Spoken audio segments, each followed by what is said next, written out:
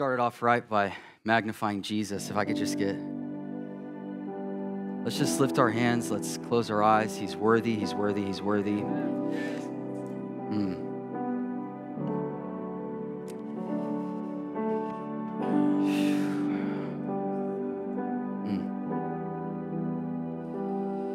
God, we fix our eyes on you and you alone.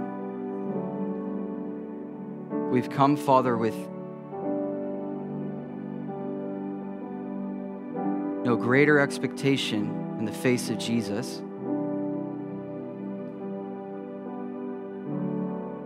This week is about you, God.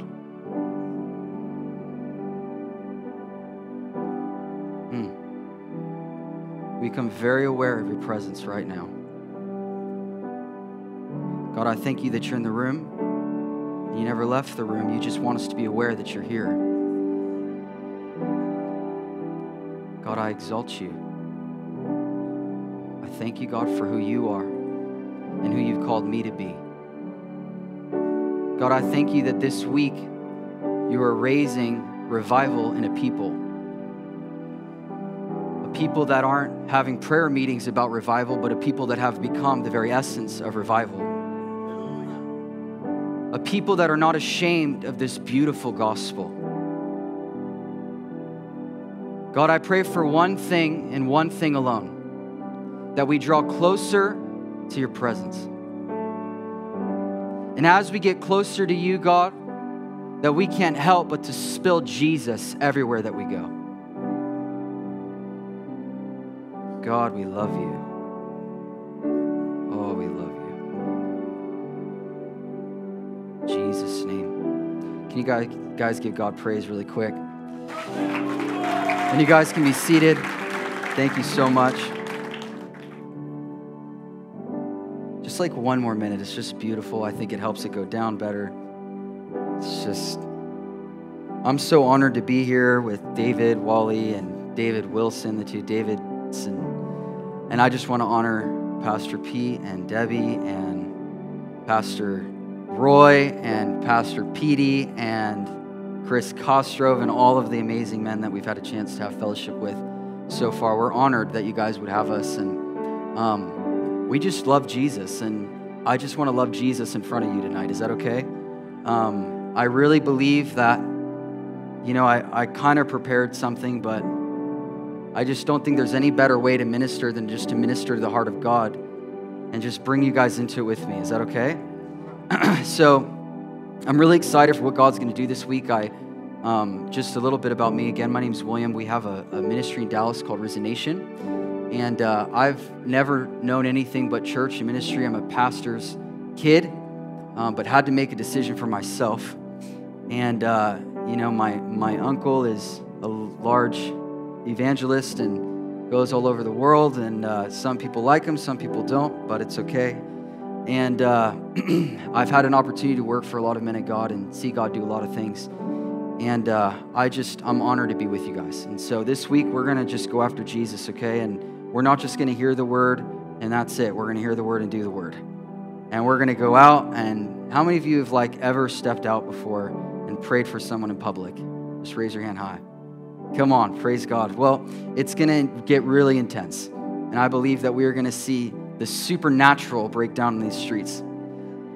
It's not just reserved for the church, but it's like we got to take this word out. It says in James that those that hear the word and don't do the word are like men looking in the mirror and just seeing themselves look back at them. But my Bible says that behold in the mirror the glory of God.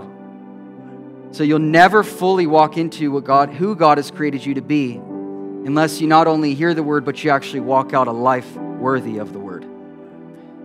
I don't want to just come to church once a week and get a good message and encouragement and then go live life Monday through Saturday looking nothing different than the world. I want Monday through Saturday to be a life that has become the church. That what if the church was a kitchen where we cooked a really good meal together and delivered it to the world? What if the church was more than, what if we added to the church daily like we saw in Acts? There's a statistic that I read, you can look it up online. It says that 96 to 99% of church growth today is people going from one church to another church. I don't know if God looks from heaven and goes, my bride. So, what would it look like if the church was Attitude Daily because people were getting pulled off streets and in their workplace and in the marketplace? And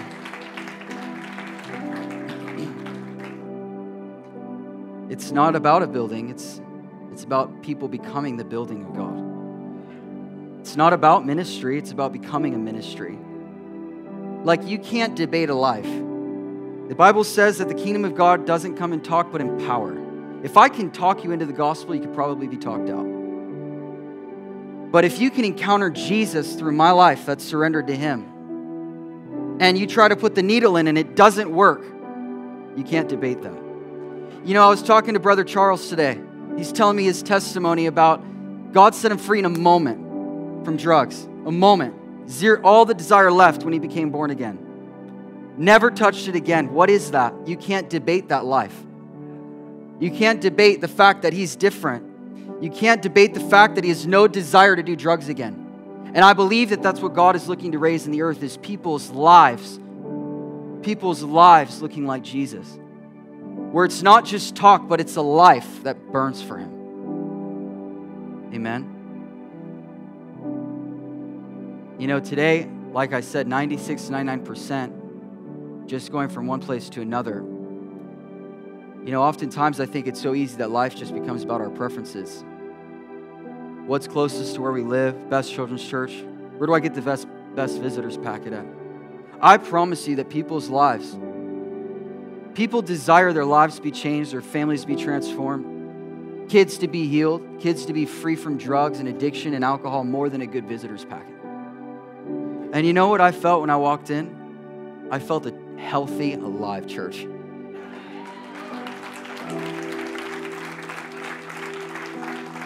You guys are hungry. And I'm telling you, God will always honor hunger. Always. You guys are prime. You're ready. I just desire that all this event be, let's go.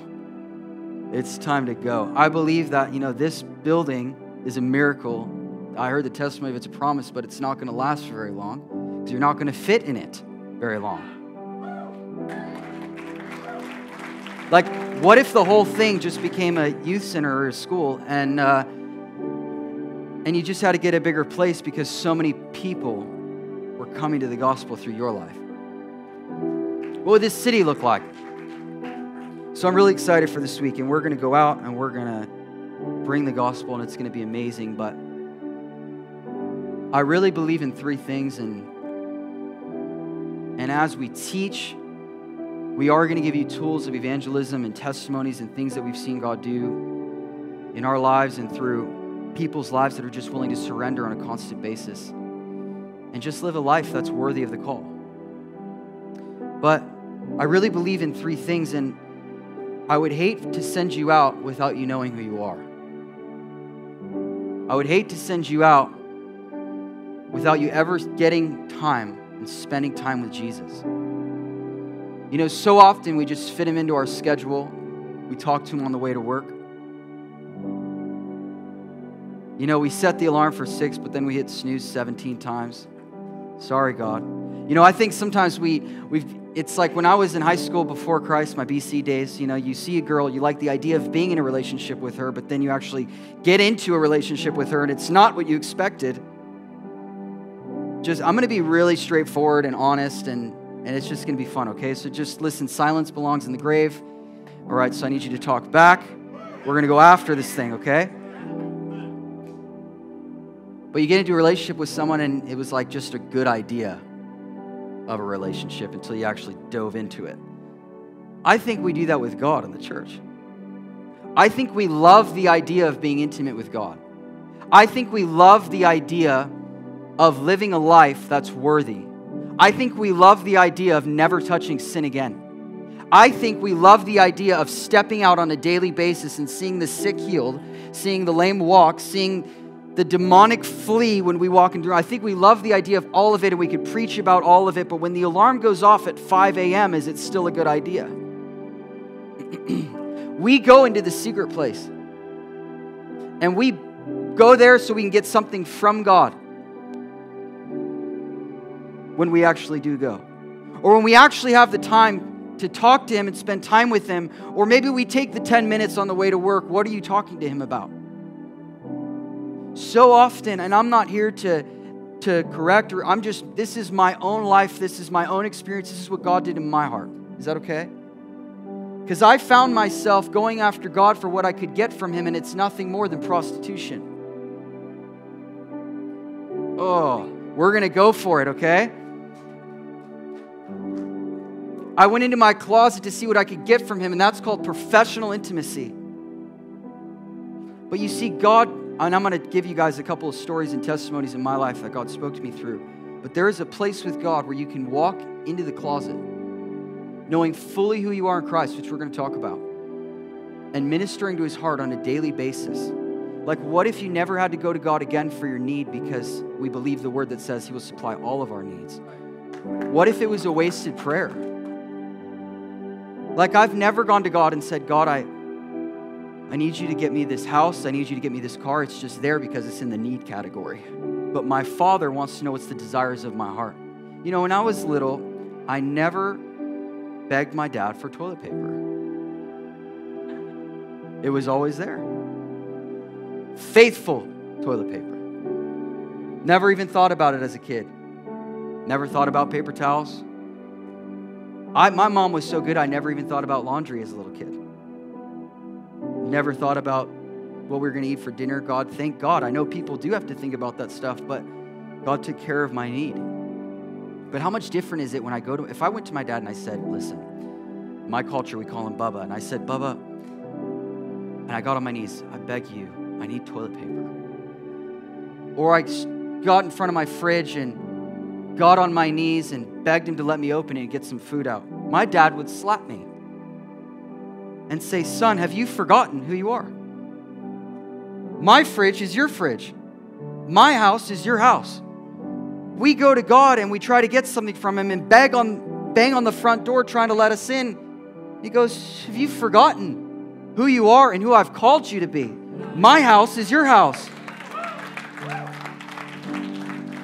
That would be weird. But how much more joy did my natural dad get out of me bringing a Christmas list to him? And being able to bless his child and give to his child. Like, I feel like some of you guys need to hear this. Just even the principle of there's needs in your life, I understand. There is specific things that people in this room are going to God about, contending for. And I'm here to tell you that it's done. It's done. You don't need to beg God. It's His good pleasure to give you everything. He's already given it to you, all things pertaining to life and to godliness. He finished you before He started you. So we don't need to go into the secret place begging for God to come and show up in our lives and do stuff. I can go into the secret place and tell God how amazing He is and minister to His heart, and there'll be a deep calling unto deep, and we'll be delighted just to be in each other's presence, and I'll leave and it'll be actual intimacy. I know that there's some kids in here, but it's okay because they need to know. But I'm married. I have a 14-month-old little boy. They're probably watching. Hi, babe. And a little girl on the way. So I'm pretty excited. I don't know how to, I'm pretty nervous because I don't know what girls wear. And I'm going to make her wear a turtleneck every day of her life. Especially with the way our generation's going. God have mercy.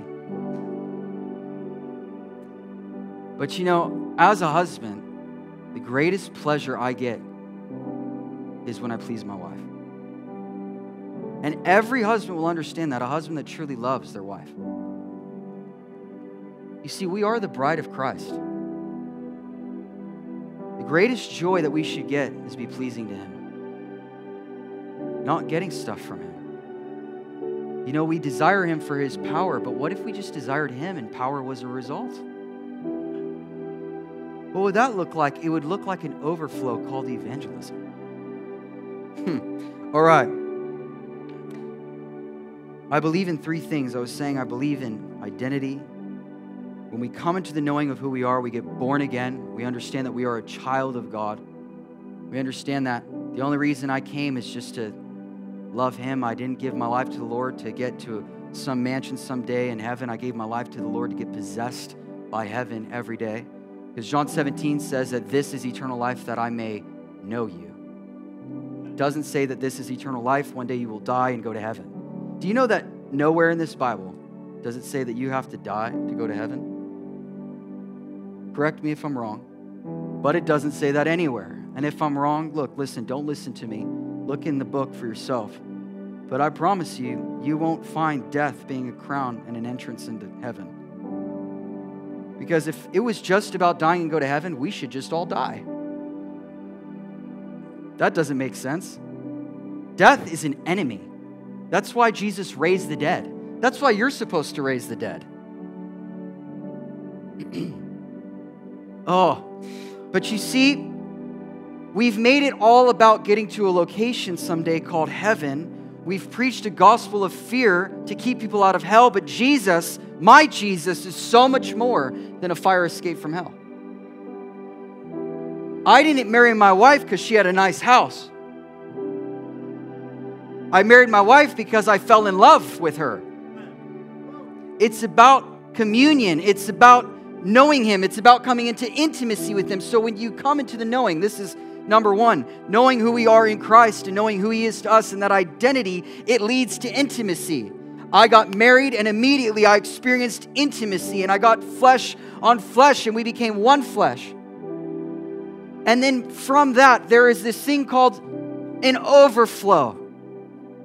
My life, knowing who I am in Christ and coming into intimacy with God, that mixture creates a life that spills over with Jesus. And then praying for people in public doesn't become a doing, it becomes a being. It comes out of a life with Him. Where I'm so in love with Him, how could I not say anything? What else is there to talk about? You know, we go and we talk with people, we talk about sports and the World Cup, and we make idols out of everything. People crying when their team loses, people need Jesus. What is that? Like when I really got surrendered, people are like, how are your team doing, man? And I'm sorry, this is going to bother a lot of people, I feel like, in this area. I don't know really fully what's going on. I'm not saying it's bad to watch. Go for it. That's fine. But like, I love Jesus. Like, what if we filled stadiums and people shouted and cheered as loud as they did for their football team for Jesus?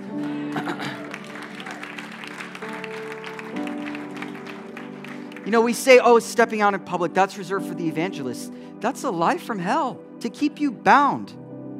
If you're a son, it's hard to not look like your father.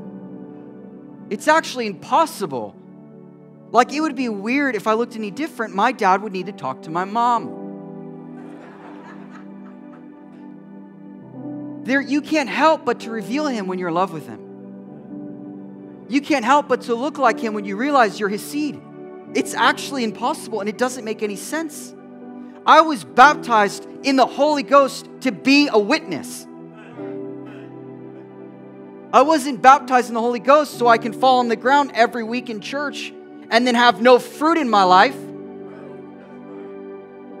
Listen, I've seen it my whole life. My testimony is simply this. I grew up in church my whole life. I saw ministry my whole life. I saw stadiums filled my whole life. And I ran from ministry. I've had no desire to preach till today. I just want Jesus because I've seen it all. I ran from it, and somehow I found my way behind this thing again. But you know what I saw a lot of? People go to church, they thank God, praise God, fall out, tremble, and then they go home and they curse out their wife and they've got issues. Listen, there is a place. We are going to encounter God this week. And there's going to be some stuff that you haven't seen before, I promise. There might be some bodies on the floor. There might be some demons that are fleeing. It's all amazing. Probably not, though, because, I mean, look at Pastor Pete here. Demons stay far from this building. They do. Come on, man. They do.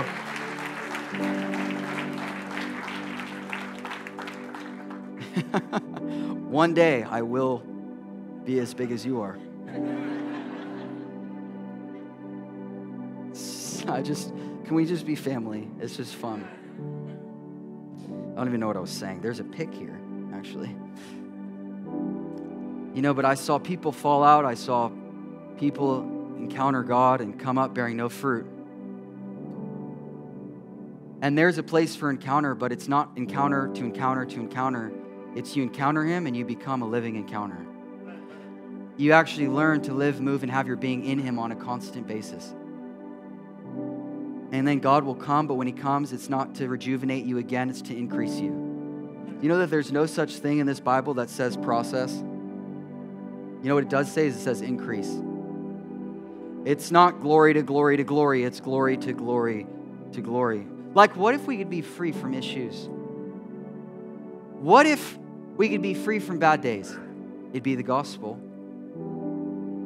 Like, what if the person cut me off on the road, but because I'm so in love with God and I've become love, I can't help but to just praise God for that person. You know what happened to me this week in Southern Orange County, California? I accidentally, cut a guy off. It was honest to God. You know what this guy did? He's probably a Christian. Listen, statistics show it. He flew around me, and man, this guy showed me a bird. For a good 2 minutes, my wife was so hurt by it, and I said, Jesus bless him. What if traffic wasn't a bummer, but an opportunity to just be with Jesus more? Some of you think this guy is weird, man. He's talking fairy tale. There is a place with God where you're always on a honeymoon. I believe in the rest of God. We're in a rush to get nowhere. We're rushed to get in, we're rushed to get out. What are you going to do when you get home? I think when we rush in, we rush out, it insults His glory, actually.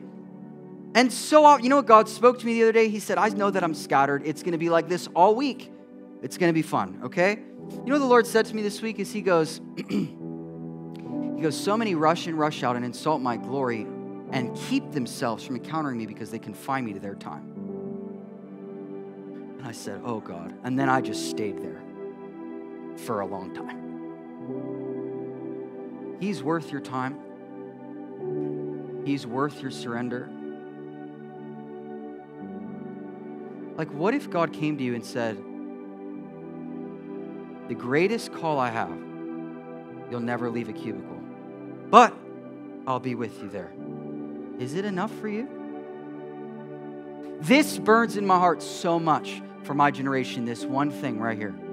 I see people everywhere. They look at my life. I work for, a big evangelist. They think, wow, that's great. You get to travel. You get to do this. You get to do that. And everyone wants to build their own ministry, and everyone wants to be the most anointed. Everyone wants to have a church. Complain about their job. God blesses them with something. They complain about it, take that gift, hand it to the devil, and expect everything to be okay. Because we pray for jobs, we pray for provision. God gives you one, and then you complain about it. And you're no different than the Israelites. You're going to circle. You're going to go in a circle. But especially in young people today, everyone looking for their calling. Everyone looking for their purpose, everyone looking for their destiny. And my Bible says in Romans 8:29 that those He foreknew, He predestined to be conformed to the image of His Son.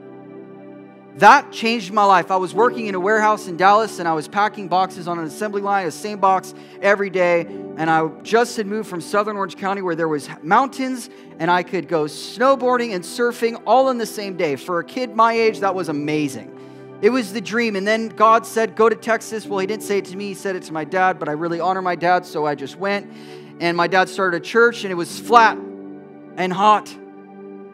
It was a pizza oven. And then I got a job in a warehouse, and where I worked, there was an AC inside of it. And not a lot of people spoke English, and I thought, oh my Lord, what am I doing here? And you know what the Lord did? Is He filled me with Himself every day. And I got happier and happier about the box. The same box came, but I was so happy about it every time because I fell in love with Him. And when you actually do everything in word or deed unto the Lord, like Colossians 3:17 says, nothing in this world can take your joy from you. Because the joy of the Lord is my strength. And if things in this world are able to take my joy, they're taking my God, and you just can't do it. So I had an encounter with God in this warehouse that changed my life forever. But you know, the ambition for ministry was never there. Ever. I can honestly say it. But I watched my generation today go after God for the sake of what's to come, because they want to be used by Him. Going after ministry. We're not supposed to go after ministry. He didn't tell Moses, start Moses International Ministries. He called him to the children of Israel. He called him to people. Like, I never pray, God, use me. I just want to be so close to Him that I become a tool in His hand. You see, but we get so caught up in what we can do for God rather than just being with God and becoming like God, that we can sit in the secret place. And if I'm able to sit in the secret place, look around His face, and desire some deeper calling, I've missed it. Because what my Bible says is those He foreknew, He predestined to be conformed to Him. And it's what that verse, I read that in the warehouse, and it changed my life. Because I realized that I wasn't packing the boxes and doing this, hoping for a better day. I didn't give my life to God hoping for a better day. When we give our lives to God, we become the hope in the midst of every day. My expectation is not in the world and what the world can give me and what the world can offer me. You know what I expect from the world? Persecution. The world has nothing else to offer you. It has nothing for you. There's nothing for you in the world. But when Jesus comes, my expectations go from desiring something from the world and the world supplying for me and helping me to God supplying for me and God being my expectation and God being the promise. The world's going to stay the same, but I'm not. And then I'm going to go into the world and my world is going to change.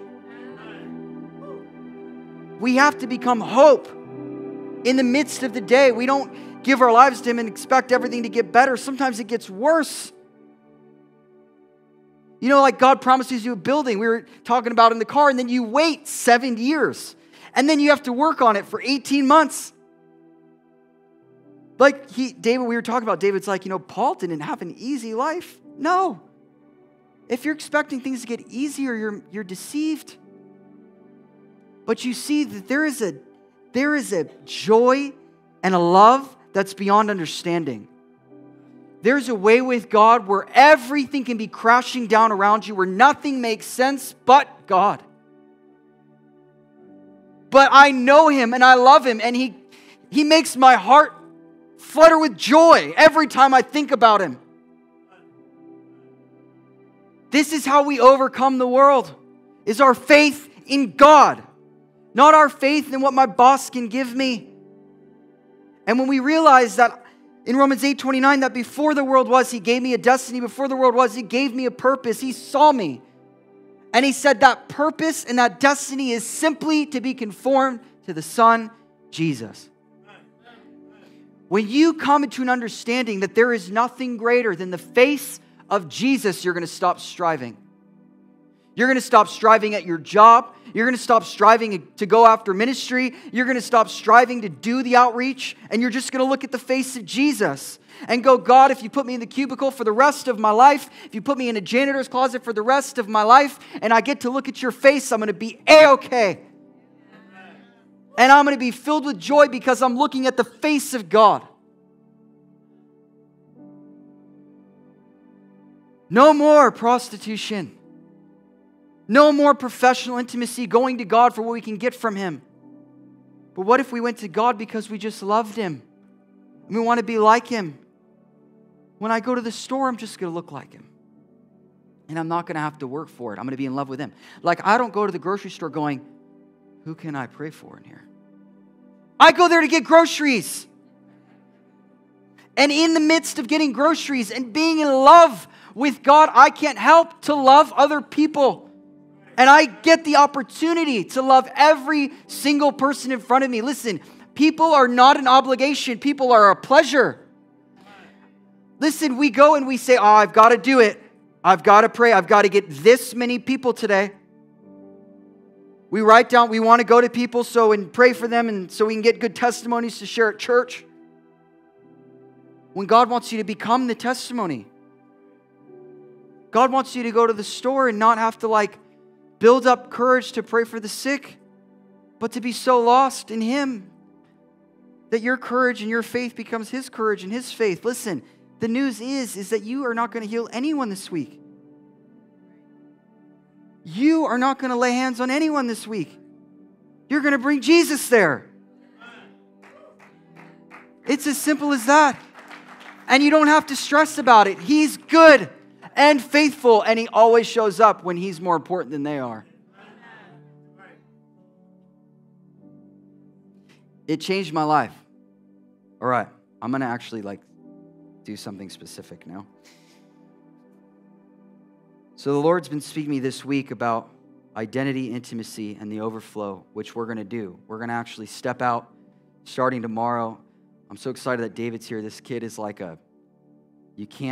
you're talking to him, and then you turn around, and then he's gone, and he's praying for someone in a wheelchair, just burning for the Lord. And so we're going to go out, and we're going to see God do a lot of things, but I need us to remember that it's simply not about the outreach. It's about Him. It's not about praying for the sick and seeing the sick recover. It's about Him touching the sick and seeing the sick recover. And we're not going to go out as employees for God. We're going to go out as children of God. He doesn't need you to do anything for Him. He'll be okay. He just wants you to be like Him every day. It's as simple as that. And so specifically with identity, and you guys can just listen, but in Romans 6 and Ephesians 2, there's 6 specific things, and I appreciate it. You're good. Thank you. See, it felt good. It was perfect. It was perfect. The anointing is just perfect. There's 6 things that Jesus specifically did for us on the cross. I'm not at all the 6-point teacher or preacher. I so admire and honor people like Pastor Pete and my dad. Even my dad's a pastor. They do these series and they find fresh manna every week. I'm doing good to just make sense and stay on one topic. So it's amazing to me, men that have depth in the Word and can go after it, and I highly honor it. So I'm not the 6-point teacher, but there is 6 actual things you read in Scripture about what Jesus did on the cross for us. And I have news, is He didn't just die for you, He died as you. And that might shake you a bit, but I'll prove it. So just go home and open your Bible, because I don't have time to read it all. Read Romans 6 and read Ephesians 2. We're going to be in that portion of Scripture a lot this week. But throughout that, you see that 6 things happen. It says that when He was crucified, we were crucified. It's number 1. Number 2, when He died, we died. I'm not saying anything that I've come up with. This is all in the Bible. Romans 6, Ephesians 2, Colossians 2 is another book and chapter that says the same thing. So number 1, when He was crucified, we were crucified. Number 2, when He died, we died. Number 3, when He was buried, we were buried. Number 4, when He was quickened, we were quickened, which means that in the point in the grave where the Spirit quickened the body of Jesus, it actually means so much more than that. It was the moment where God and man, it says that they fused in the Greek together. So when He was quickened, we were quickened with Him. When He was raised, it says that we were raised. And here's my favorite one, number 6. When He was seated in heavenly places, we were seated in heavenly places. And now listen, it doesn't say that one day I'm going to be seated in heavenly places. It's now. Salvation is now. God's love for you is now. The identity of Christ in you, the hope of glory, is now. Because it's none of this is, what's interesting is everything that's past tense for Jesus is past tense for us. But what's present for Jesus, being seated now in heavenly places, He says that we're with Him, seated in heavenly places. So He didn't just die for you on a cross, all of humanity hung there. And whether you know it or not, whether you're a Christian or not, you're dead and you need to come alive. I heard my dad one time give this example, and it was amazing. But what was the number one temptation that Jesus dealt with? It was always against his identity. If you be the Son of God, cast yourself off of the cliff here, off the Temple Mount. Surely says that the angels will catch you. If you be the Son of God, just turn this stone into bread. If you be the Son, Jesus is hanging on a cross, and there's two thieves next to him. And on one side, you have a man saying, "Forgive me." And he says, "I'm going to see you in paradise." A lot like mankind, constantly repenting, asking for forgiveness. And then on the other side, you have a thief that sounds a lot like the devil saying, same thing, "If you be the Son of God, get us off of here." So on that day, I believe fully in my heart, if you go deep into the Word, Jesus was not the only one that died. The devil died too. He knew that he was doomed. I don't fight a devil anymore. The devil's defeated as far as my life is concerned. I believe with all of my heart when we come into the knowing and understanding of who we are in Christ and the authority that we carry because of Him, when I walk into the room, hell gets out. And when you walk into the room, hell leaves. Because He died. He's defeated. You know, the church, I hear more about the devil in church than I do the world. And we give him such place and such authority when he actually doesn't have any. It says that he's like a roaring lion. He is a little mouse with a big microphone. He's not a lion. He's trying to be like the lion. But there's only one lion. Oh, come on. I don't go around my house rebuking the devil, "Stay away from my kids." None of that, ever. I'm in the house. I'm in the city. I'm in the church. Jesus walked in and they trembled. They knew Him better than all the other Pharisees knew Him. He didn't just die for me, He died as me. And so on a cross, you have mankind begging for forgiveness. "I'll see you in paradise." You have the devil on the other side, "If you be the Son of God," and you have Jesus hanging on a cross. And all three died that day. All three of them. Man died with Him. The devil defeated, done. No hope for him ever again. And Jesus died. But only one was raised. Only one. And the only way that you're truly going to come into a newness of life is coming through the Son of God. You only can come up through Jesus. So we have a lot of people walking around as dead men. A lot of the world that doesn't know Him, that whether they believe it or not, He died for them too.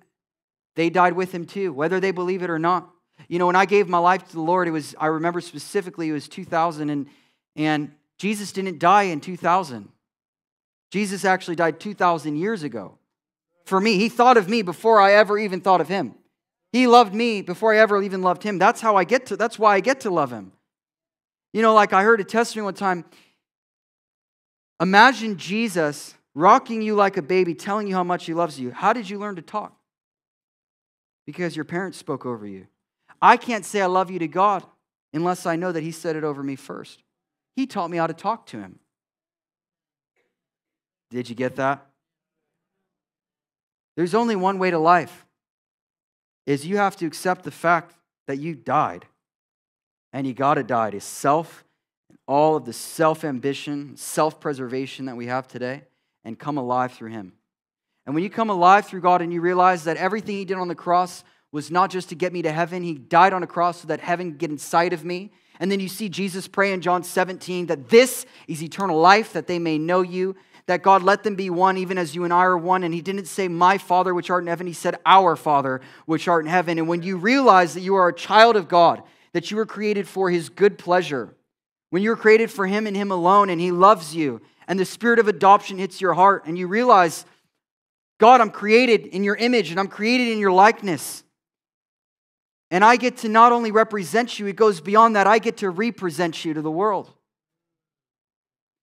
When you realize that that hits your heart, everything's going to change. You know, it's like it's simple and we hear it, but then we still have struggles in life and we deal with stress and we deal with discouragement. All of that is not in the new creation man. It doesn't belong to you. Being discouraged is illegal in the kingdom of God. Being stressed out is illegal in the kingdom of God. We were talking about it today. You have pastors everywhere carrying the burdens of people. Stressed out, burnt out. I'm sorry, if you're burnt out and you need sabbaticals every month, what are you burning for? You're probably not burning for the right thing. We carry the burdens of people rather than just giving people to Jesus, the one who takes burdens away. We bear up people's sin, and all we're doing is enabling the sin. We call it listening. No, you know what we need in the church? And God have mercy if that man does it, because he's really big. We need men of God that are not ashamed and not afraid to confront sin. You know, God did not beat around bushes. He actually came through them and set them on fire.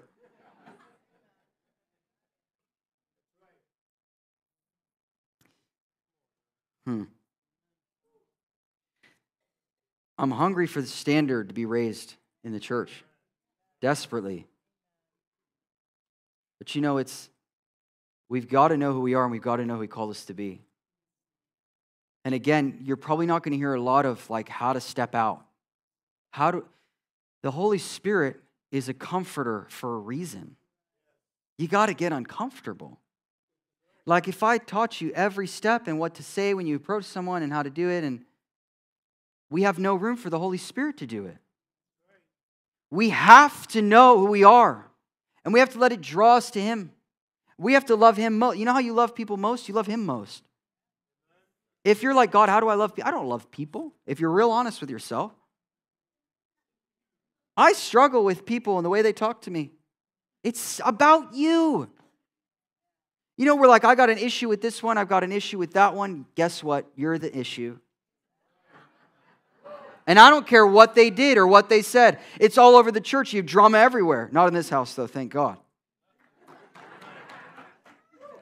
You know, we're a young group, and like this one said this, and there's gossip, and it's from hell. And then, how could they say that about me? And then we get hurt by the church, and we go and wander off somewhere else, and we become part of the 96 to 99%, looking for love rather than becoming love and plugging in somewhere.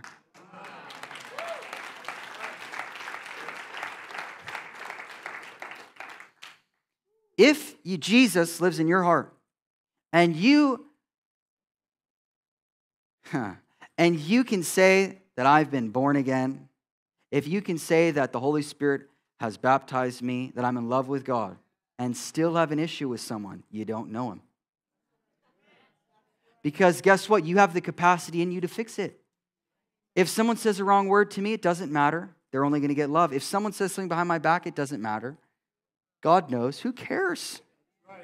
Like the greatest thing I've ever encountered in my life is realizing that I was set free from me. When I gave my life, I didn't get set free from some devil. The devil was defeated. You know, like before I was burning for Jesus, I never thought about the devil. Ever. I came to church and got scared of him.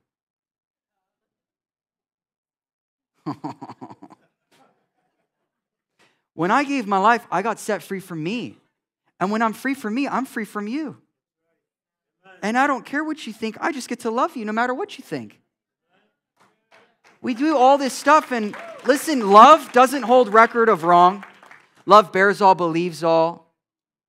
You can lie to me 100 times, but what the nature of God does in me is I wake up the next day with mercies made new, and I believe the person every time they tell me because I believe the best.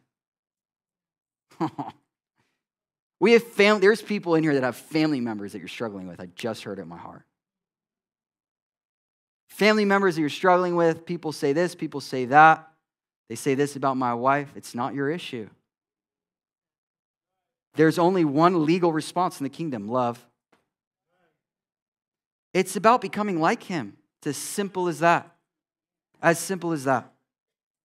So we're going to keep going after identity, and tomorrow we're going to talk about what it means to be free from sin, and it's going to be amazing. So, honor your job, but at the same time, I just believe the night sessions are going to be good, but if you come to the afternoon and the morning, and actually do the thing and go out with it, your life is never going to be the same. I promise you. So identity and intimacy. So I just want to touch on intimacy really quick and just share a testimony about my life. I've never heard anything else. I was talking about John 17 and, eternal life not being locational but being relational. Knowing Him is knowing eternity, which I can have right now. I don't have to wait to go to heaven. I can actually live in a realm called heaven. Because the reality is what is heaven? Well, it's the abode of God. But where does God live? In me. Where does it say that the kingdom is? It says it doesn't come by observation. It says it's in you. I can't look and find the kingdom somewhere. I have to look in the mirror. Beholding in the mirror the glory of God. It's everything. God has given us all things. It says that as He is, so are we in this earth. It doesn't say that as He is, I'll be one day when I go to heaven. Glorified. It says that as He is, so am I in this world. It means right now. Once that truth hits your heart, it does something. And for me in my life, I never heard anything different. I grew up where my dad was persecuted for preaching that I'm not waiting for God to come and rescue me. I'm actually on a mission to fill the earth with God's glory. I'm not sitting in the corner praying for revival. I actually go and walk in the streets and become revival. We want God to just fall in the streets and people to get laid out and them to give their lives to the Lord, but you're in the city. Like how else is God heard and touched and felt and encountered? He's chosen you. That's why He came in a man named Jesus. He's always come through a man, always. Why? Because in the beginning in Genesis, it says that He had given us dominion, that He gave us all authority on the earth. It would be against His own jurisdiction to just come and do everything Himself. He said that we have dominion, that we have authority, be fruitful and multiply. So God will always use a conduit of a man for Him to be revealed. It's what He's chosen. And it's an amazing, amazing blessing and opportunity. That's not to be taken lightly. If we could just see that God has chosen us to be revealed and just stay on that for the rest of our lives, you're going to be okay. Like when I go to the store, literally walking in the similitude of God. Just think on that for a minute. That the Creator Himself, literally all the galaxies, all the planets, everything in the universe, this universe that's constantly growing scientifically, all of it, is a speck in comparison to what's in you. Think about that for a second. Because the one who created all of it chose to make His home in me. He could have had a castle in the sky. He could have had a big mansion on a hill, and every time a little boy walked with his mom, he'd say, "Mommy, what's that?" She'd say, "That's where God lives." But mommy has to say, "God lives in you." We can't receive it. It's actually cooler to have a mansion on a hill because we don't know Him. But when it hits your heart that out of everything He chose to live, out of everywhere He chose, He said, "I'm tired of living in temples. I'm tired of hiding in mountains. You're going to become my temple. Oh, I'm going to be the temple of the Holy Spirit." When it hits your heart, you run to Him. Run to Him. So I never have known anything else. I thought it was weird when people, I don't know where you guys are at, but I have never, ever been taught that I'm a sinner. Ever. I've been taught that I'm a son of God and a child of the Most High. And we're going to get into it tomorrow, and it's going to be good. So even if that one thing makes you come back, do it. But the more I believe that I'm a sinner, the more I'm going to sin. But the more that I'm going to believe that, behold, all things have become new. I am a new creation in Him. The more I believe that, the more I'm going to live like it. The more I'm going to be like it. But I grew up in a way of I wasn't waiting for some rapture.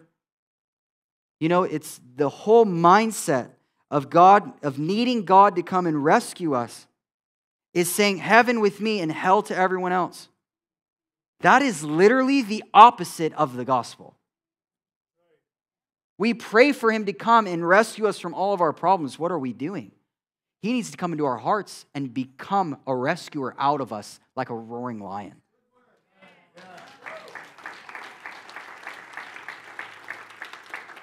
So I never knew anything else, and I thought it was weird. I went to a high school that was pretty intense denomination and was not feeling that word. And so I was confused.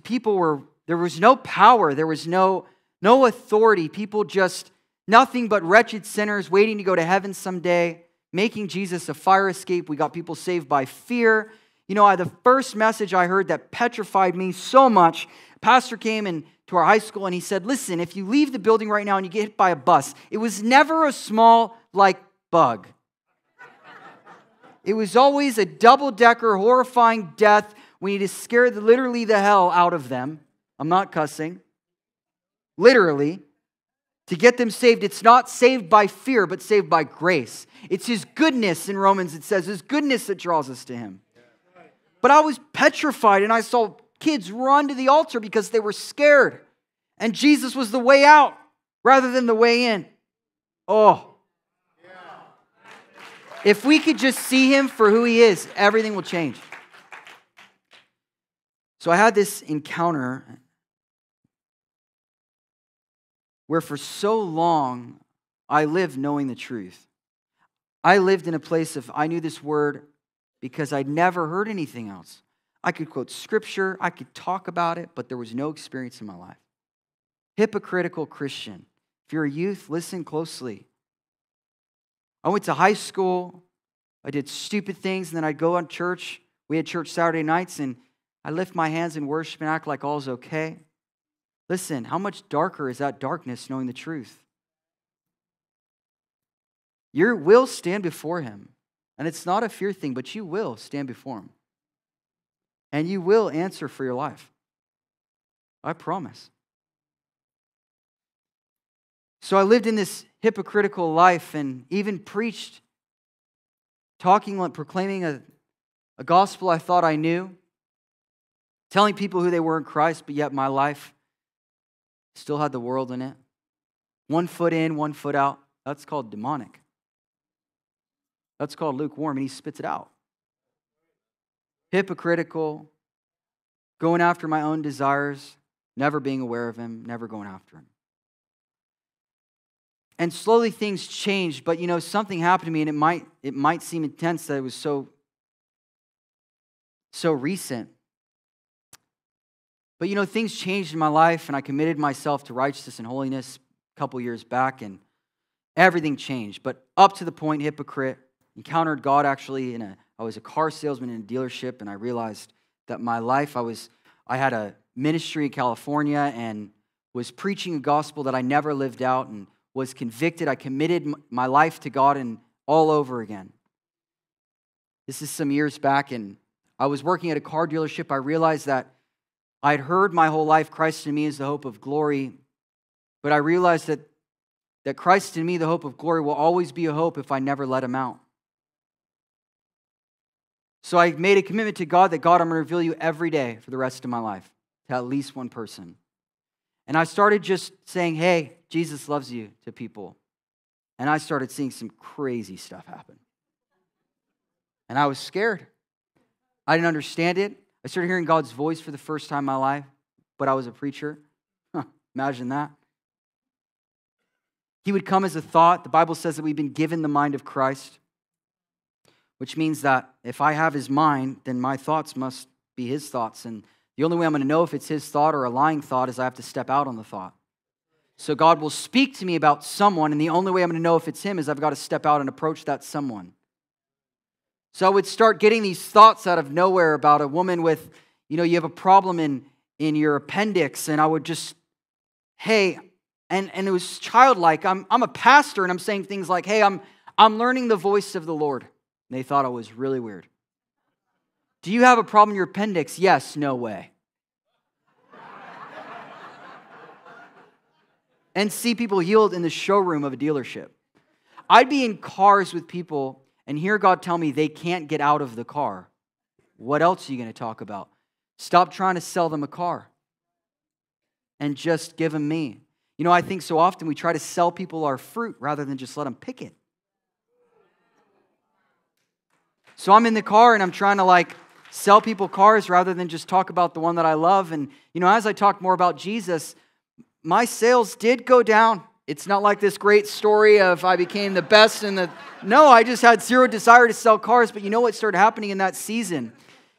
My wife and I, at the time we were engaged, and I got a ring way more than I can afford because she's worth it. People call that, oh, that's not wisdom. No, I love my wife and I want the best for her. That messes with people's minds. Budgeting, I get it. But I want what's best. If he gave me the best, I ought to give my best. So during that season, I would have, you know, in the car business, when you don't sell, you get minimum wage. And you get frowned upon by your boss. But I'm not living for my boss anymore. I really got free in that season. And I remember never selling anything, and people would send us checks in the mail and say, I had a dream about you. I'm like, what? I was actually just living unto the Lord for the first time in my life, in word and in deed. Not just talking about him, but actually doing the stuff that looks like him. And I remember one specific testimony that rocked my life is I was sitting at my desk, and this lady walked in. She looked like my grandmother because I'm Middle Eastern, and I was just drawn to her. I felt like God said, go pray for her. And this thought came in, so I walked up to her, and I actually had a friend with me that went to Bethel Supernatural School of Ministry that worked with me, and I said, bro, let's go pray for her. He said, hey, I feel the same thing. So we walked over to this lady, and the minute we got to this lady, and she saw us, she fell on her knees and started screaming and crying in tongues. And I'm like, what's happening? No grid for it whatsoever. Screaming on the ground, on her knees in the showroom of a dealership. I have no idea what's going on. I just approached her. And so I tried to kind of get in a thing of what's going on. And she said, no, you don't understand. She said, last night I had a dream. And at this point, my general manager had come over too. So there was 3 of us. God bless. That was, yeah. So he's there, but this man's a Christian. And he loved the fact that I stepped out. But the big boss in his office is Catholic. And I hear there's a lot of them here. And guess what? Mary didn't die for your sin. Jesus did. You know what Mary says? The last thing she says is whatever he says, do it. If you encounter someone that's Catholic, tell them, hey, you know what the last words we see in Scripture that Mary says? Whatever Jesus says, do it. So my Catholic boss in there, and I'm actually like, Lord, just seal the room, because I will get fired for this. So the lady starts telling us that the night before she had a dream, and in the dream, the Lord spoke to her because she was a Muslim that just gave her life to Jesus. And the Lord spoke to her and said, I want you to go to this dealership. And he showed her the dealership in the dream. And he said to her, I want you to go to that dealership, sell your car, take the money, go back to Syria, and win your whole family. So she came, and she said she walked into the dream. In the dream, she walked in, and it looked exactly like what she saw. She said 3 men approached her in the dream. And in my culture, in the Middle Eastern culture, it's not within the culture for a man to approach a woman and lay hands on her or pray for her. It's not within the culture. So in the dream, she's going, God, I don't know who these strange men are. And it's just, I don't need them to pray for me. She's almost arguing with God in the dream. And in the dream, God says to her, it's okay, they're my angels. And I said, he said that about me, and I lose it. This lady ends up praying for me. Powerhouse little Middle Eastern lady. Praying for my friend, praying for my GM. And then my boss comes out, and I'm like, it's done, it's over. I'm losing my job. Lord, I did what you wanted me to do here. Praise the Lord. He gets hit with the power of God. She takes oil out of her purse, just like my grandmother. They always have oil. They anoint everything in the house. Takes oil out of her purse, starts anointing people in the showroom, anointing everything in there, and there's a service happening in the showroom of the dealership. My boss is so touched, buys her car for more than it's worth, and then gives her an extra $5,000 to go back to Syria to win her family.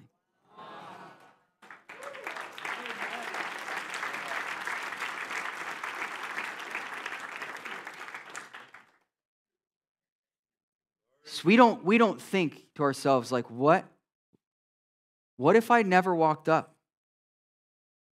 Like, what if I didn't actually steward his voice? He's a whispering shepherd. But we don't hear him because we're so busy and clouded. You know why he's a whispering shepherd? Because he wants us to be close enough to hear him. So I started seeing all these encounters and all these things happen, yet it just became about the outreach. I started seeing people healed. I started getting words of knowledge easy. If you've never had a word of knowledge, it's just simply, God can speak to us through his word. He can speak through us audibly. He can. And he can come in a thought, and you have to step out on it to learn his voice. But for me, it started becoming about, I would go home and I would realize, man, I only prayed for one person today, and condemnation came in because I was putting all my identity in gifts like you've been talking about. And there's a verse that says, some will stand before me and they say, you healed the sick in my name, you raised the dead, you cast out devils in my name, but you never knew me. And it convicted my heart because I realized that I was good at working for God, but I did not know God. I was nothing more than an employee working for a boss, and he doesn't want employees, he wants children.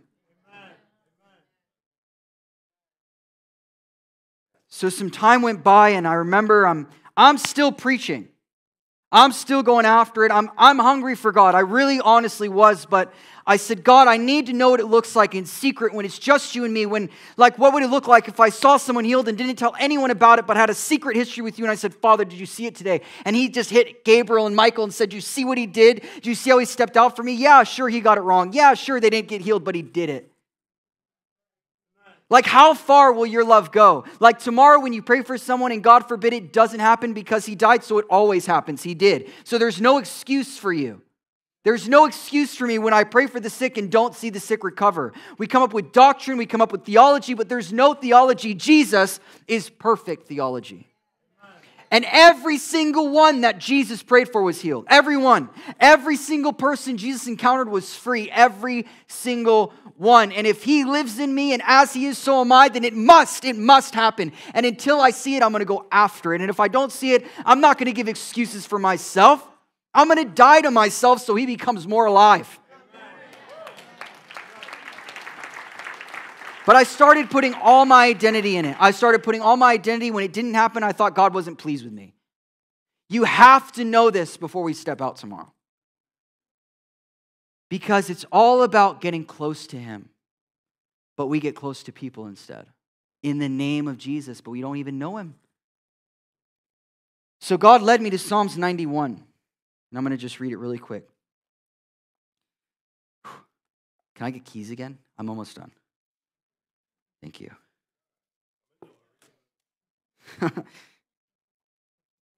I did say that, didn't I? That we shouldn't be in a hurry, but I do want to honor the time that I was given. So I remember, I'm just going to share a quick testimony, and this is where I'm going to finish. I was driving home from work. This is in December 2017, very, very recent. Before this, I was hungry for God. I was preaching, and but yet there was an encounter that I yet to have that I was hungry for. I remember I was driving home from my boss's house, and I was asking God in my car, Lord, I started realizing that, I've only ever gone to you for what I can get from you. And I got real honest and vulnerable with God. And I said, God, I've seen so many things. I've preached so many times. I've seen some crazy stuff at a young age. I've gotten up and seen people fall in a wave, and I didn't even say anything. The sovereignty and beauty of Jesus was just faithful, and I didn't even know what was going on. I've seen some really intense miracles, and I've seen tumors fall off people's bodies, and people walk for the first time. I've seen it all. I've never known anything else. That stuff was normal to me growing up. But I didn't know him. And I was hungry to know him. And I remember I'm sitting in my car and I'm saying, God, I've gone to the secret place. But I've never gone there for you. I've always gone there for me. I had this epiphany of it's just been about me. It's been about me getting some power from you. And And I would pray things like, God, help me be a better witness. And it's the right prayer, but what's the motive behind it? Help me, God, do this for you. He doesn't need help to do something for you. It's just, He just wants you. So I was doing the works of ministry without knowing that it's about Him first before I can work out ministry. So I said, God, I need you to show me how to talk to you in the secret place. I said, God, I need to know, this is going to sound like kind of intimate, but it is because it's intimacy. He said, I need to know how you like me to be positioned, how you want me to talk, what you want me to say. How can I talk in a way that pleases your heart? How can I minister to your heart? And I had no grid. That was what was in my heart. And I heard God say, William, now you're asking me the right questions. And as God is my witness, I'm at a red light. I remember the street legacy. I'm at a red light and I felt people get weird with this stuff. But listen, if it's not skin on skin, what is it? I believe that God wants to encounter us. I believe that God wants to touch us. I'm going to talk a little bit about it on Saturday night, just my encounter with the Holy Spirit and how it literally lifted me off my feet. There's a place for that, but you have to come up bearing fruit. I tangibly felt as if God opened up the front door of my car and sat in my front seat. And for the first time in my life, the fear of the Lord hit my heart. I was stuck to the steering wheel and I didn't even want to look to my right because it was that real for me. It was like all of a sudden He made residence. Yet, preaching the gospel, praying for the sick, seeing the sick recover, crazy testimonies, healings, writing it down, numbering how many I got in a day so that I could make sure to tell my story one day. I ran home and God led me to Psalms 91. The next day I woke up at 6 and I got in His presence and I got on my knees in the room and I was so hungry for how to minister to Him. I had never in my life, honest to God, heard any message about it yet. I realized that it is out there, that there's a place for that, but I had never heard what it means to minister to God. It was something that He planted in my heart. So I went home and the next day I opened the book to Psalms 91 and it says this, He who dwells in the secret place of the Most High shall abide under the shadow of the Almighty. I will say of the Lord, He is my refuge and my fortress, my God, in Him I will trust. Surely He shall deliver you from the snare of the fowler and from the pestilence. He shall cover you with His feathers, and under His wings you shall take refuge. His truth shall be your shield and buckler, which means occupy your surroundings. You shall not be afraid of the terror by night, nor the arrow that flies by day, nor the pestilence that walks in darkness, nor the destruction that lays waste at noonday. 1,000 may fall at your side and 10,000 at your right hand, but it shall not come near you. And then you go down and it continues to say, because you have made the Lord, who is my refuge, even the Most High, your dwelling place. Then you get to verse 14 and it answers the why He's going to do all this for you. And it says, because He has set His love upon me, therefore I will deliver him. Because He has called upon my name, I will answer him. And I heard God tell me, you've been in ministry, but you've never built a home with me. So I got into what the meaning is and when it says that He will hide us under the shadow of the Almighty. And that word shadow actually means it's the idea of Him hovering over you. Now, I know that God's in me, but I believe He's upon me. He's all around me. I couldn't get away if I tried. It says that the Holy Spirit came and He rested upon Jesus and He remained upon Him. So it literally means that when you find Him in the secret place, that He will become a shadow which hovers over you at all times. I would tell you this, that Peter's shadow didn't heal the sick. It was what he was overshadowed by. What if we could be so close to Him that when I walk, God's shadow follows me everywhere? God said, you've never built a home with me. And then you see it again. You see it in Psalms 27. David says it like this. He says, there's one thing that I seek, and I will seek for all the days of my life, that I may dwell in the house of the Lord. God said, you've never built a home with me. So I said, God, how do I build a home with you? And He said, just live in it and never leave. we have this idea with outreach that I'm in the temple and then I go out of the temple. There's no such thing in Scripture. You live in the temple, you bring the temple with you everywhere that you go. So I'm in my room and I'm like experiencing this fresh revelation, and God's speaking to me, and He said, you've always left to pray for the sick, but I've never told you to leave the house. If you want me to be a shadow over you, if you want my presence to hover over you and be upon you, more because listen, He's in me for me, but He's upon me for you. He's in me to change my identity. He's in me to change the way I think. You know, Jesus starts His ministry, repent for the kingdom of heaven's at hand. That word repent means to change the way you think, for the kingdom of heaven is within reach. It's available for you. He came in me so that I have a different perspective, so that I live by faith and not by sight, so that I go after Him. But He came upon me so that everyone I encounter, He can come upon them. It's not like He leaves me. He comes upon me. So I said, God, what does that look like? And He answered immediately, and He said, every time you preach the gospel and every single time you pray for the sick, just open the window. And what's happening on the inside is going to get on everyone on the outside. You know, John G. Lake said it like this: I have one hand on the sick and one hand on the throne. I need you to get the picture. Because I cannot have us going out on outreach tomorrow, leaving the throne room. You bring the throne room with you everywhere you go. You know, listen, the veil was rent in two so that I could walk into the most holy place. In the Old Testament, they went in once a year and they tied a rope with bells on it just in case they died in the glory, because the glory kills you, thank God. It does. It'll kill you. It'll take all your issues away, and then you'll just bask in new life of glory. But they didn't have resurrection power then, so they really just died. And they'd pull them out. It would be very terrifying to be like, you're next. You know what I want now so desperately? I want to walk into the most holy place. I want to sew that veil back together, cut the cord that held me to the past, and just stay there for the rest of my life. Live in the secret place with God, have a secret history with God. Get up maybe before the sun comes up so I can meet with the sun. If you want to know a secret to Jesus' life, just read the Bible, because all He talks about is going away and being with the Father. The crowds came and He ran. In Mark 6, the disciples come to Him and they start telling Him about all these testimonies and things that they did in His name. And you know what Jesus' response is? He says, why don't you get alone for a while? He doesn't even acknowledge the testimonies that they're talking about.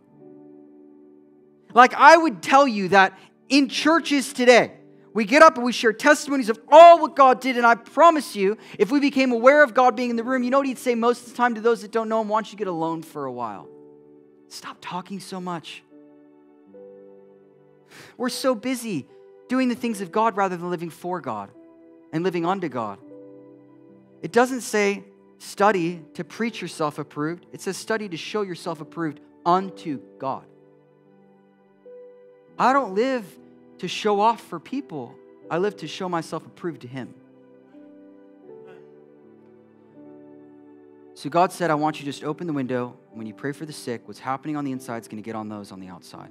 And I started seeing it all over Scripture. I started reading and seeing that this is what Jesus, this was the secret to the power that He walked in, is He just was alone with the Father on a constant basis. He was awake before everyone else. They couldn't find Him sometimes because He was with the Father. And then what He said when He came down is, bring me to the city, I must preach. It was a must. I have to say something. It wasn't a duty. It was like, you don't understand what just happened. Like, I'd love to just be a fly on the wall with Jesus' intimacy with the Father. It was the secret to His life. He snuck away. You know what we do today when the crowds come? We get Instagram out. Pastors, get the cameras so they can see the crowd. Jesus ran. So right after that, everything in my life in the realm of outreach changed. It really wasn't about an outreach anymore. I actually felt like I was bringing Jesus with me everywhere I went because I wasn't leaving the house. In the same day, it was literally in the same hour, I'm in my office and I am realizing for the first time in my life that all He wants is me. He doesn't want what I can give Him. He just wants me. Like, the Holy Spirit says that He came to cry back to Him. It's just all about this. And if I don't have this, I'll never have this. So I remember I heard the Lord tell me in the middle of nowhere, check your mail. And some of you might have heard this testimony. I don't know if you guys showed the video. But this, I have to share this because this testimony, I'll share it for the rest of my life, it changed my life. This is back in December of 2017, after God's teaching me to just dwell with Him and be with Him. And that He'll hover over me when I go up to people. And that I'm not going to go pray for anyone. He's just going to be there to touch them. And all I am is a hand that He can come through. So I heard in my heart, go check the mail. I left my office and I went outside, and it was a weird thing. Like that's like really out there, you know? People are like, that sounds weird. I check my mail every day, but I don't really because I'm gone a lot. So I just happened to go out this time, and as I'm at my mailbox, these two girls are walking down the street. I just said, hey guys, and they were trying to sell me something. They said, hey, you know, we want to know what inspires you. And I said, oh, Jesus. They said, no. Like what wakes you up in the morning? I said, He wakes me up every morning. And they thought I was joking around. They thought I was kidding. They thought I was weird. But the world's going to think you're weird. You just got to give up your dignity because it's not a fruit of the Spirit anyways. So I want to be a fool for Him. If you can't be a fool for Him, you don't love Him. So I said, listen, you don't have to sell me anything. I'll go inside and get you a check. It was the second time it happened that week that we gave people money at the door. It seems like they find my house, and they found the best house because they're not going to get someone cheap. I'm going to give them what I don't have because I didn't earn it in the first place. So I go inside and I said, babe, we get to bless someone again. She said, again? And I said, absolutely. And I wrote a check and I went outside. I didn't even know what they were selling. I still haven't gotten it, to be honest. I don't even know what it was. And I gave them a check and I gave it to them. And as I'm opening the front door, I hear in my heart that both of them, thought came to my mind that both of them are in abusive relationships. And for the first time in my life, I wasn't concerned about stepping out and saying it. There was nothing in me that made my heart tremble. I felt like for the first time in my life, I was in the safety of my Father. Because faith comes by hearing, but if you're not close enough to hear, you're just going to be operating on something you don't know. You're going to be practicing God and trying it out and not realizing that He wants to be close enough to where, like, what if every time I got a word of knowledge, I knew it was Him because I knew His voice? So, like, for the first time, I knew without a shadow of a doubt it was God. Like, I knew it. So I walked outside and I said, hey, before you guys go, the Lord just told me that both of you are in abusive relationships. And one girl that was there lost it. I'm on my driveway. Lost it. I mean, like, wailing, I'm concerned. And I thought, okay, that's right.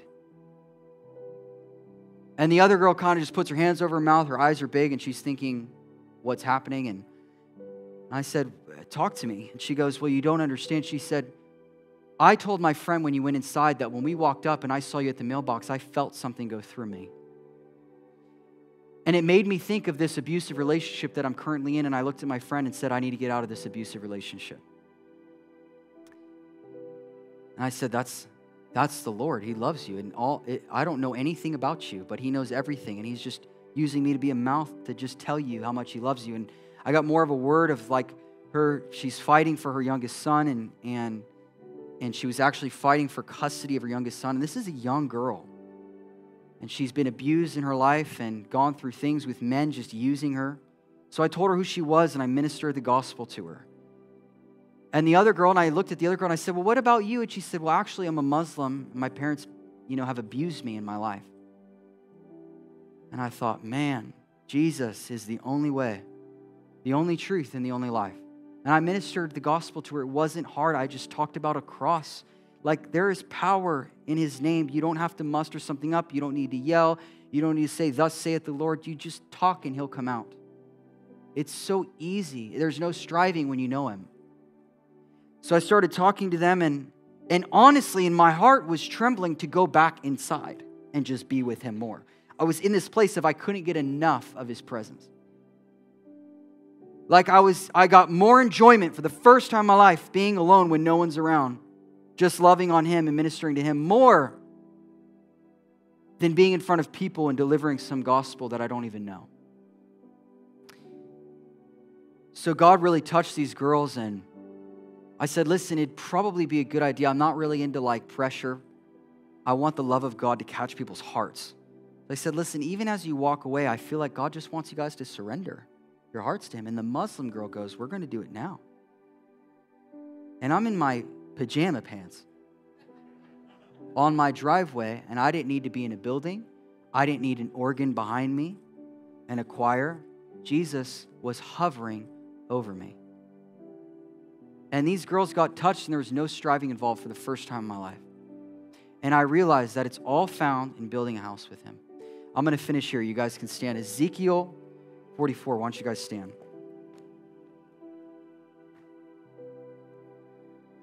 Okay. My prayer tonight is that every single one of you go home, put your phone away, put Instagram down, stop letting Facebook be your image and let God be your image. Maybe put the TV down. Maybe your favorite show is not as important as He is. If there's anything in your life that takes away time from Him, it's you saying no to Him. I'm not saying get legalistic, but I am saying He's worth more. I'm saying, what about a binge with Jesus? I'm going to say that again because that felt good for me. What about a binge for Jesus and not a binge watching my favorite TV show for 16 hours, filling my mind with garbage? Living life through people I see on TV rather than living the life of Jesus that's reserved for me. It's what we do. We watch movies because we like their lives, and we watch. When I was before Jesus, I loved Jason Statham movies. I thought he was awesome, and he is awesome. And I'm not saying it's bad to watch that stuff, but I'd get identity out of it. I'd be in my car, I'd be like, I'm like Jason. All the guys in here have done it. You want to be like James Bond? I get it. He's an awesome dude. But there's no one greater than Him. And that's Jesus, not James Bond.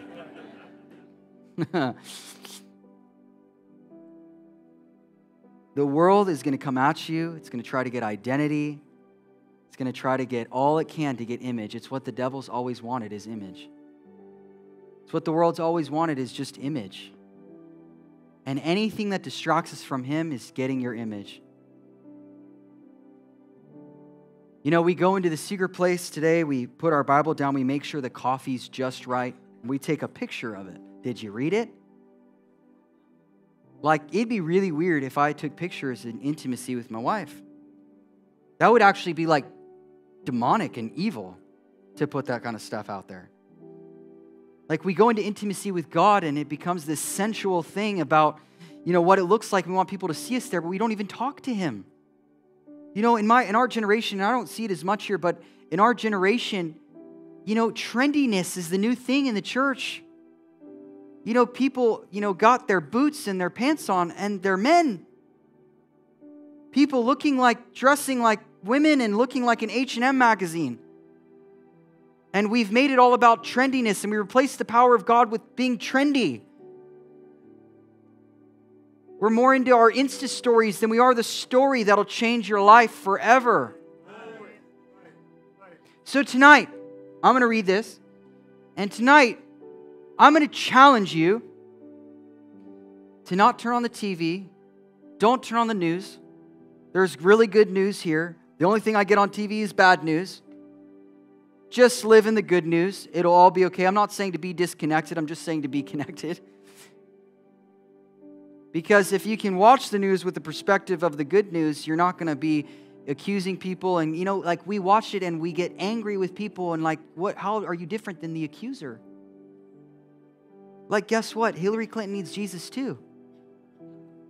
And so does Trump. All of them, everyone needs Jesus. Everyone needs Him. People are offended by this stuff, being politically correct in church. Knock it off. We need to stand for righteousness. But what is your life speaking when no one's looking? What does your life look like when you're at work Does the temple go with you?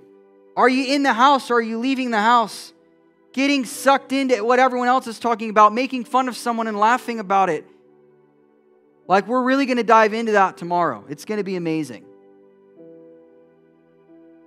But tonight I would challenge you to put all the distractions aside and say yes to God.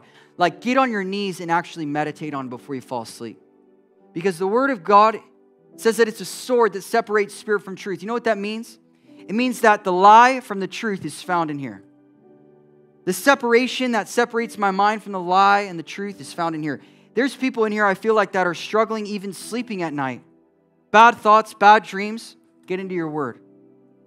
It'll separate the truth from the lie, the spirit from the soul is what it says, soul from spirit. The soul is the realm, the mind, the will of emotions of man. But the Spirit of truth lives in you whether you believe it or not.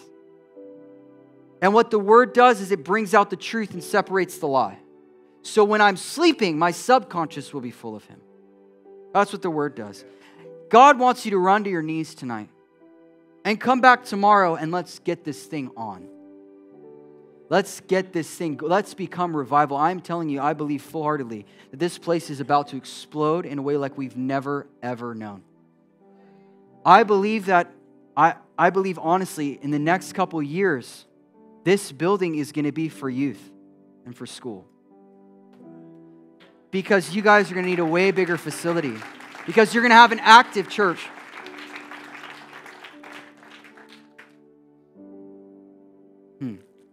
Psalms 44. And I want you to read it and study it on your own time, but it's actually talking about like the laws of the priesthood and the governing of the priesthood.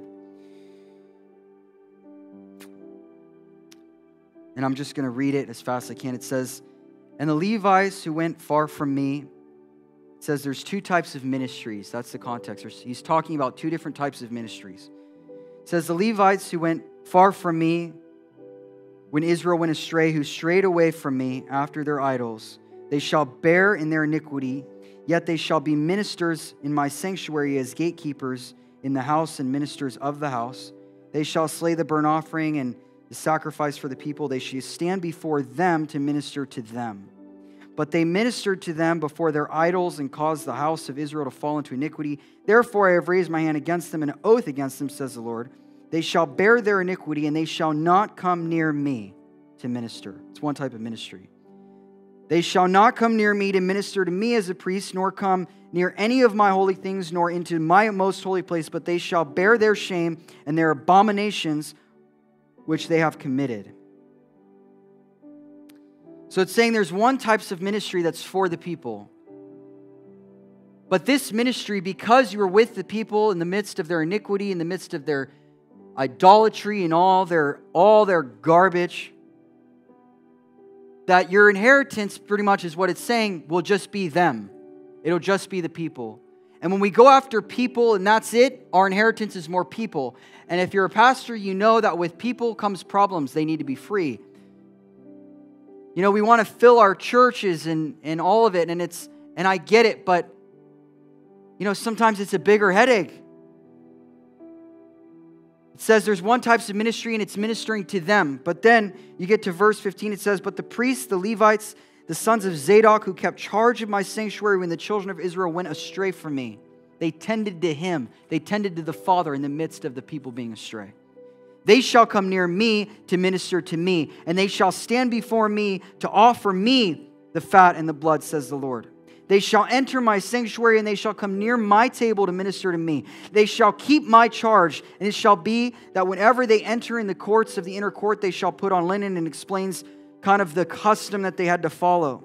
And it says that they will teach, jumping down to verse 23, they will teach my people the difference between the holy and the unholy, and cause them to discern between the clean and the unclean. You get to decide in your life. You don't need a pulpit. You don't need a church. You don't need a ministry in your name. You don't need any of it. Whether you believe it or not, the Bible says that we are kings and priests unto God. It says that you are a royal priesthood in the Word. It says that you are a witness. It says that we are supposed to disciple nations.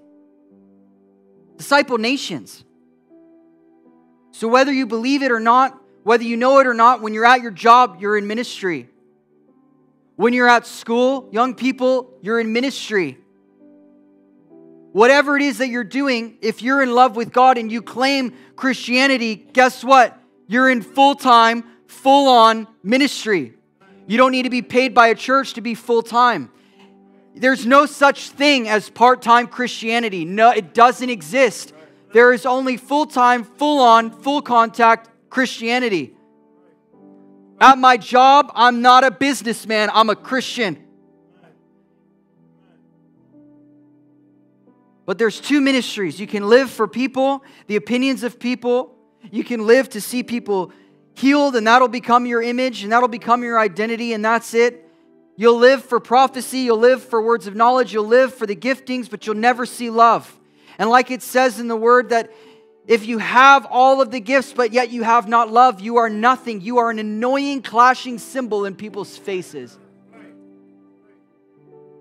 It's all about love. And I tell you this, it's more about loving Him than it is about loving them. Because when you love Him, you can actually love them. But you can't love people unless you first love Him. Because then you'll find yourself living for people and the opinions of people and seeing the gifts and seeing it happen rather than just seeing Him happen in front of you and loving Jesus in front of people. I want to live a life that's so in awe of Him, so fixed on Him that when I encounter people, I just bring them into my love relationship. Everyone's invited. So you have one ministry that ministers for people, and that's not what we're going to do this week. But then you have another ministry, and it says that these ones will come into my chamber, and they'll minister to my heart. I challenge you, when you go to stores, let your life minister to His heart. Be a fragrance unto Him, is what the Word says. And when you're a fragrance unto Christ, you become an aroma to everyone else. Oh, if you would just see it. We don't have to strive this week. We don't have to try this week. We can love Jesus this week. And when we love Jesus this week and we're in awe of Him and we're in fear of the Lord and in awe and reverence at the store, it's just going to happen. I promise you. But it's about ministering to Him. So I would challenge you, like, when's the last time you spent more than 30 minutes with God? As amazing as this man is, and as much of a father as he is, he can't have your relationship with God. He can't have your relationship with Jesus. He can't be your revelation. He is a soul watcher, I get it. He is to guard and protect the flock and lead you to Jesus, but key word there, Jesus. True fathers lead people to the Father. And that's what this man is. He's a father. But church is not your Savior. Ministry is not your Savior. Jesus is the only way, the only truth, and the only life worth living. There's nothing else for you. So I pray for conviction tonight before you close your eyes. I pray that tomorrow, if you have work at 7, get up at 5. What would that look like? Like, enough is enough for me. I don't know about you. I'm not going to live for myself anymore. I'm not going to live to have a better day. I'm not going to live church service to church service. I'm going to become a living Word of God. A living epistle every day, everywhere I go, because I'm in love with someone. So I challenge you, put your phones away, turn the TV off, and get on your knees tonight. And watch what God will do in your life starting tomorrow morning. And then get up in the morning and get on your knees and talk to Him again. And don't ask Him and beg Him for things. Just tell Him who He is. You know, Moses, I love this story. God comes to Moses and He says, Moses, I'm going to take out all these people. They're complainers, and they were, my Lord. If you look at a map, they could have so easily got into the promised land. It was just a quick left, but they went in a circle because they couldn't stop complaining. So He said, I'm done with them. I'm going to get rid of all of them. And you know what Moses does is he reminds God of who God is. What is that relationship? It says, God, but you're long-suffering, you're patient. Listen, God, if you do that, they're going to say that you just brought us out of Egypt to kill us in a wilderness. That's not who you are. Like, imagine that. You have such an intimacy with God that you can actually speak into the heart of the Father. Oh my. And it says that Moses prayed on behalf of the people and said, Father, forgive them. And God responds and says, because of you, Moses, I will fill the earth with my glory and forgive them.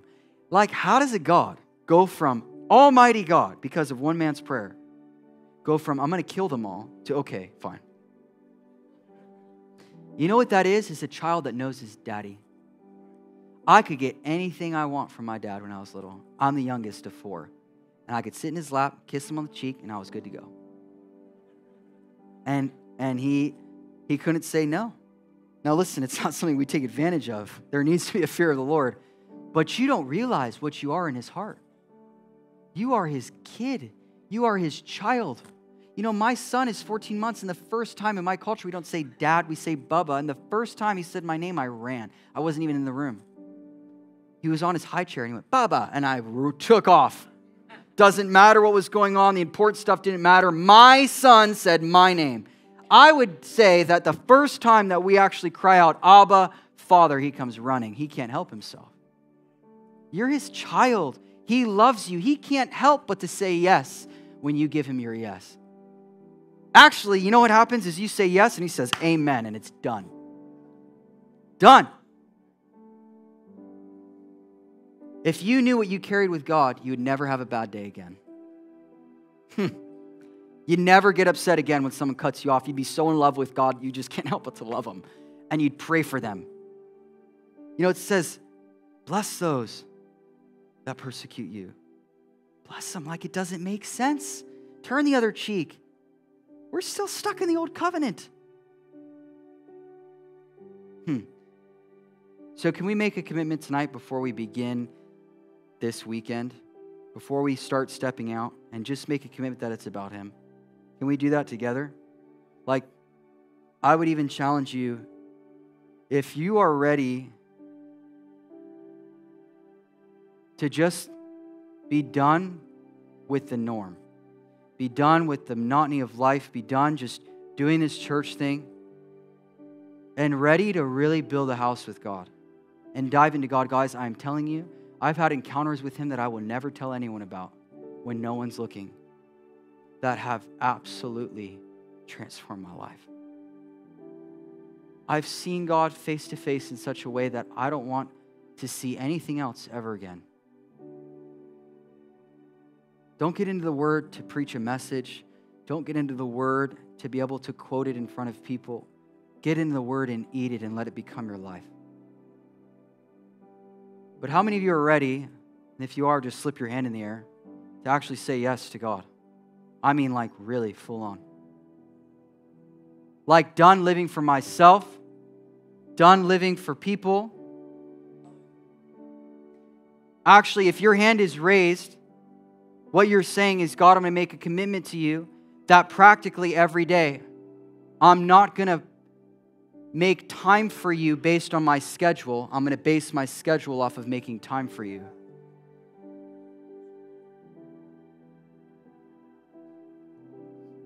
So just keep your hands up, and if your hand's not up, I guess you got it going and you're amazing, and that's awesome. So pray for those that hands are up, because my hands are up because I need more. I would challenge you, just make a step. This isn't like an emotional thing. I really feel it in my heart. But I just feel like God wants to make us a step, and I know it's already 9:11, but we'll be done right now. I would just like you to come fill the front for the sake of saying, like, God, I'm coming to your altar. And if I know there's not a lot of room, but just even in the aisle, make a step. Make a step. This isn't like my altar call. This is you showing God that things are going to change. Like really change. You're committing your life. Come on, there's more room over here. Come on, your family, you can be close. It's all right. You're committing that He's worth more than your time. He's worth more than all the other stuff you have going on. You're saying, God, tomorrow I'm going to get up early. Practical. Tonight, I'm not going to turn on the TV. I'm going to turn on Jesus. I promise that the change that you desire in your life will come so much easier than you think it's going to come. And you know what it is? You know what the secret is? Surrender. So if you have never been born again, or maybe you have been born again and there's a born again needed, now is the time, because we cannot go out. We cannot go out without being born again. We cannot go out and put our identity in people and what happens and how God flows through us. God just wants you. So come on, lift your hands if you're ready to be born again. If you're ready to be born again for the first time. And if you are born again for the first time, I don't know if new to Jesus is open, but you should find someone in leadership here to get plugged in. Can you just turn that up just a little bit, please? Thank you. Come on, close your eyes. Jesus, we say yes. We are done living our old way. We are done living for ourselves. We are done going to the secret place for ourselves. But we fully commit to you. Come on, I want you to just lift your own yes to God right where you are. Who cares if the person next to you hears you? Die already and come alive to God. Say yes to God as if it's just you and Him in a room. Say yes to God like you mean it. Come on, lift your yes to Him so that He can actually come and say amen. Amen. Come on. Jesus, we need more. Jesus, we need more. We say yes, God. We say yes, God. We are not satisfied, God. We want more. Come on, lift your yes. Lift your yes. Lift your yes. Come on, Lord. Thank you, God. Thank you, God, for more. I want everyone to repeat this. And if you're already born again, it's okay. Let's just do it again. Say, Father, I give you my life. If necessary, I give it to you all over again. I commit my words and my deeds to fully, for the rest of my life, be unto you. I say that I'm going to live for you for the rest of my life. God, I believe that when you died, I died with you. I believe that you were raised from the dead and I was raised with you. Come on, say it like you mean it. And I believe that I am now seated in heavenly places. I give you my life. I say yes. Full surrender. All over again. In Jesus' mighty name. Come on, everyone said amen. Amen. Thank you so much for joining us today. If God has impacted your life through this message, please join Victory in reaching people all around the world by sowing back into the kingdom today. You can give at ourvictory.org/give or download the Victory Church app and select Give. Find Victory on social media for bonus teachings and content all throughout the week.